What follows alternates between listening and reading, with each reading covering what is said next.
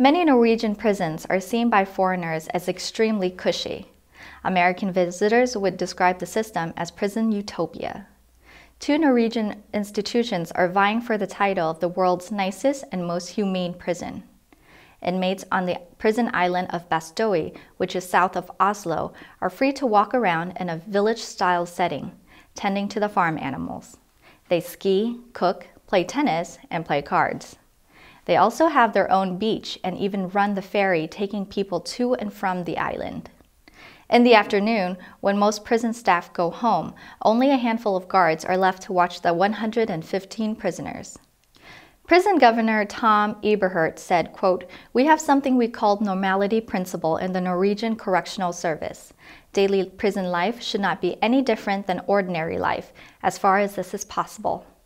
The other prison that tends to leave foreign visitors speechless is Halden, also southern Norway and close to the Swedish border.